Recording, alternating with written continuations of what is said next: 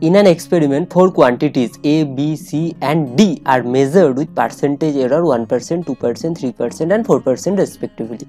Quantity P is calculated as follows: P equal to AQB square divided by CD.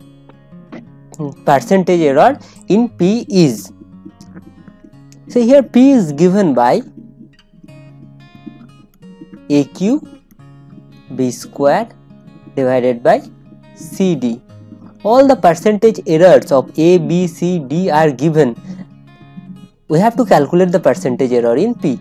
So the percentage error of A, that is delta A by A into 100%, it is given as 1%.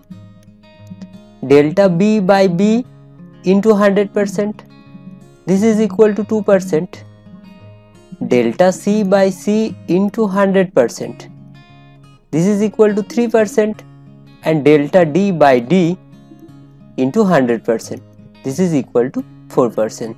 So these errors are given. We have to calculate the error in P. Now if we take the logarithm on both sides of this equation, that is ln of P is equal to ln AQ plus ln B square minus ln C minus ln of D.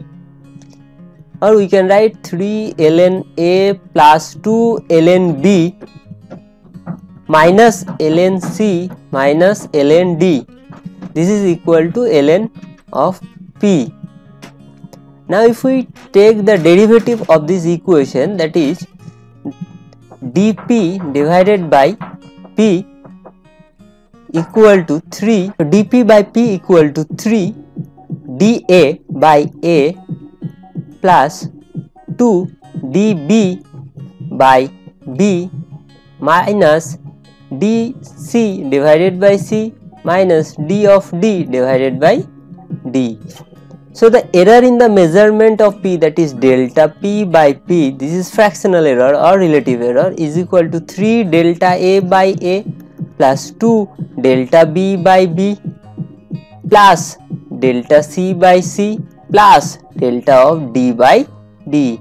Here we have taken the plus sign because error in the measurement of error, the errors are added always. So the delta P by P into 100% is equal to 3 delta A by A into 100%, and this is equal to 1%. So we can write this is equal to 1% plus 2 delta B by B into 100%, and this is equal to 2%, that is 2%, plus delta C by C into 100%, this is 3%, plus delta D by D into 100% is equal to 4%.